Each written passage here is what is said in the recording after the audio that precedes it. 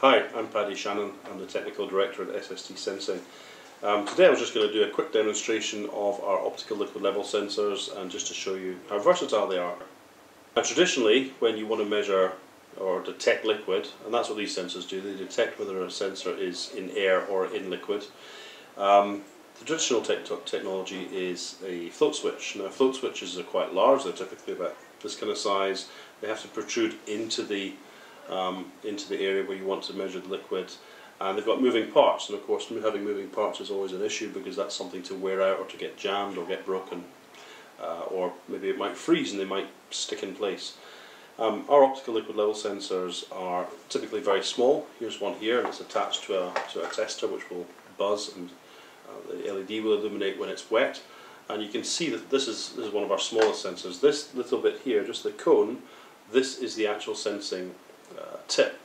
What's happening inside is we've got infrared LED and an infrared phototransistor, and the light from the infrared LED comes out, bounces around the face of the inside face of the cone and back to the detector when the sensor's in air. And that's because of the difference in the refractive index between the plastic, which the housing is made of, and the outside, this atmosphere around here. But when we stick it into liquid, and it's really any liquid, a lot of that light escapes. We see a smaller signal coming back to the detector, and the microprocessor inside the sensor then looks at that and says, well, I must now be in liquid, and it changes the output state accordingly. So we're going to test it here in, first of all, water. So you can see that worked. And then we've got, the next one is vegetable oil. Also works. Then we've got some antifreeze. Then we've got brake fluid,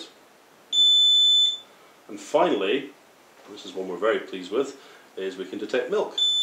Now traditionally detecting milk's difficult because it's a reflective material, it's a reflective liquid. I'm just going to clean that tip and get rid of the rubbish. Milk is a reflective liquid, and the problem with milk typically with this type of optical sensor is that when the light escapes into the milk, it then bounces off all the fat particles, comes back in, and the sensor thinks it's in air again. But with some clever software that we've developed for this sensor, it can actually reliably detect milk. So that's it, very simple. The sensors are very versatile, as you could see there, and I'll demonstrate that again. They only have to detect in a tiny amount of liquid to make the sensor actually actuate. Unlike a float switch, which would have to actually lift from maybe here to here, which would require quite a large amount of liquid.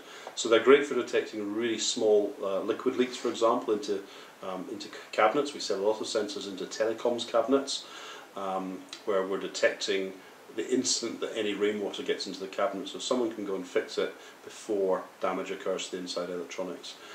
So they also operate from -40 Celsius up to 140 Celsius.